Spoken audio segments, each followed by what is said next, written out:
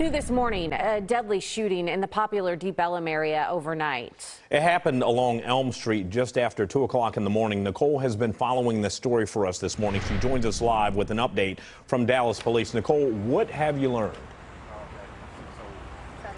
Yeah, that's right, Keith. You know, police say that nearby cameras caught this whole interaction going down. I want you to take a look at the scene here behind me. This all happened on the 2800 block of Elm Street. Unfortunately, the Dallas Police Department doesn't know exactly how the situation unfolded, but say it all occurred as Deep Ellum was winding down for the night around 2 a.m. Video surveillance shows a group beginning to gather. There was some sort of interaction between about 4 people when shots were fired. 5 people were shot. 2 died from their injuries, and the other 3 were transported to area hospitals. Now, their conditions are unknown at this hour. They say they don't know if there are other victims, that sometimes folks show up at other hospitals after the fact. But listen, as one officer describes the scene.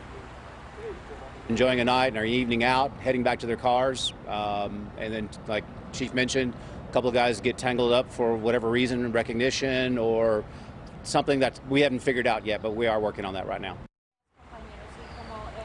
Now, right now, they believe they have the 2 people responsible in custody. But as you can see, of course, this still is an active scene. Of course, police are saying that if there are any witnesses or anybody who can come forward and help them learn more information on this shooting, they want to hear from you. Brooke, Keith.